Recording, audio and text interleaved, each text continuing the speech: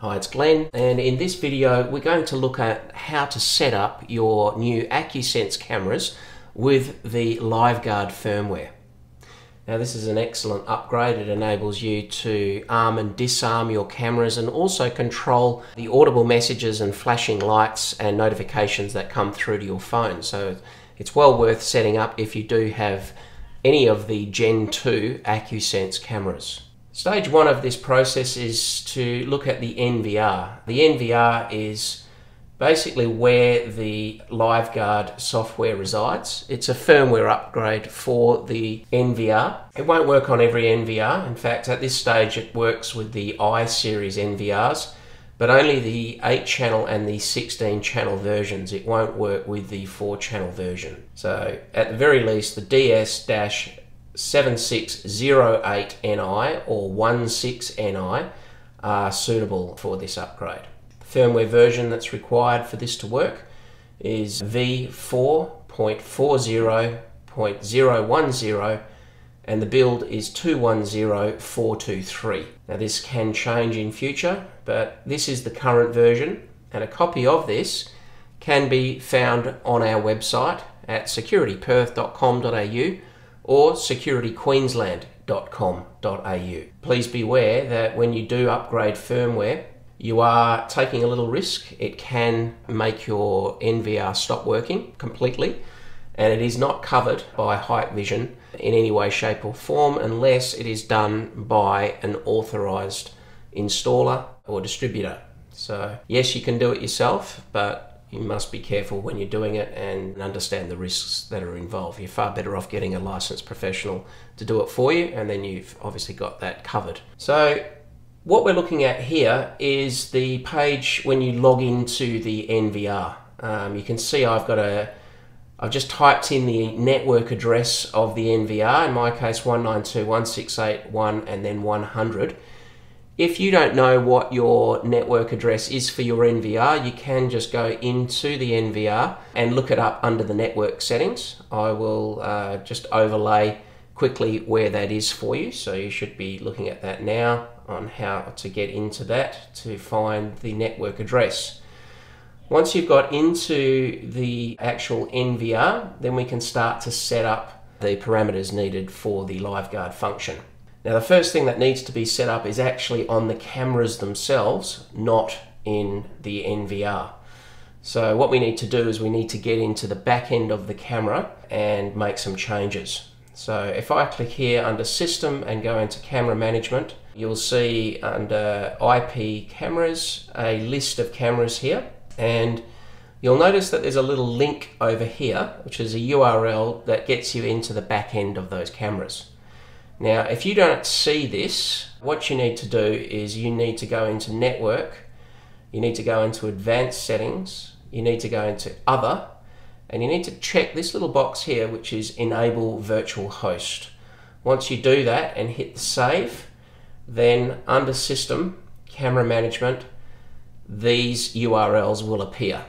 Okay, they will not appear unless you have that Enable Virtual Host checked. So the camera that we're working with today is the 8 megapixel Gen 2 Acusense camera. So what I'm going to do is I'm going to right click on this and I'm going to open this up in a new tab. So if I click over to this, you can see I'm now in here. I've logged in. Obviously I haven't shown you my username and password, but you'll use your username and password to get in. And you can see you're in the camera. It's got the same address as the NVR. See, that's the NVR. This is the camera, but we have a port, and port 3 is this camera 3. So this is the actual camera. It's confusing because they look very, very similar. So you just need to make sure you are in fact in the right section. Now, as far as the camera is concerned, there's only a couple of things that we need to change. They are both in the event area. So the first thing that we're going to do is we are going to enable motion detection. So how we want Live-Guard to work is we want it to record all motion regardless of whether or not the system is in an armed state. And we want to be able to obviously turn on, when we arm the Live-Guard cameras, we want to turn on the active deterrence features. So to do that, we need to enable some smart events because we don't enable any of the active deterrence features from motion detection. Those are all done from intrusion or line crossing generally. But we do want to record everything that's going on, any movement in front of the camera, regardless of whether or not the system is armed or disarmed. So, as I mentioned, the first thing to do is to enable motion detection here by checking these two boxes. And then we're going to go across these tabs here to linkage method. Now, the one box that must be ticked, this is in the camera, is notify surveillance center. One thing to understand with Hikvision is the hierarchy of the devices that you have in relation to the HikConnect app. So these cameras have the ability to directly connect to the HikConnect app, or they can go through the NVR, which then connects to the HikConnect app. So in our situation, we have the cameras connected directly to an NVR, and the NVR is connected to the HikConnect app. So by us ticking this notify surveillance center, it is actually only notifying the NVR. It isn't going through to the HikConnect app at all. This trigger recording is actually, if you've got an SD card in the camera, you can leave it checked. It's checked by default, but it won't really matter as far as this is concerned because it's the NVR that's going to be doing the recording. So the only thing you need to make sure is that motion detection is enabled and you have notify surveillance center enabled on the camera. Now we go to smart events, and as I said, the main ones that are going to be used are intrusion and line crossing. You can use any of them, but these are the two that we predominantly use. In this case, I'll just give the example with just intrusion detection. We just want to have it enabled, and then under linkage method, we want to again make sure that notify surveillance center is checked. This will ensure that that information, any events that the camera picks up, is passed through to the NVR. Now, if those are the only two things you need to set up as far as detection is concerned, you are done with the camera. If we go into line crossing, I haven't got this enabled. I just tend to use one smart event per camera and also just one basic event in the form of motion detection. Now that I've finished setting those up and I've hit save on here, I don't worry about actually setting up any of the parameters for those devices either, by the way. I'm just literally checking those boxes and going into linkage method and making sure notify surveillance center is done. Once I've done both of those things and hit save, I'm now going to close that tab so that I don't get confused later on and maybe I'm in the wrong section, because as I said, the NVR and the camera have menus that look almost identical. So now we've set that up, we need to set up the events in the actual recorder. So again, we see similar sort of a menu here, and just always watch out with the recorder. Whenever you flick between events, basic and smart event here, it will always default back to channel 1. Okay, so in our case, we're working with the third channel, which is this 8 megapixel Gen 2 Acusense. So I must click on that. We can see in here that it is enabled, and this is the bit that actually trips people up. If we look under linkage method, we can see it's recording onto channel 3. That's all perfect. But this notify surveillance center is no longer checked. And the reason for that is we do not want to get notifications every single time someone moves in front of that camera. Yes, we set it up in the camera because we want to record all of the events, so we want those passed through to the NVR, but we don't want to get the notifications sent through to our HikConnect app. So when you're in the actual recorder, you ensure that this is unchecked. Okay, you can put it on and get notifications, but then you won't be able to turn it off. That Live-Guard feature, you'd sort of be overriding that.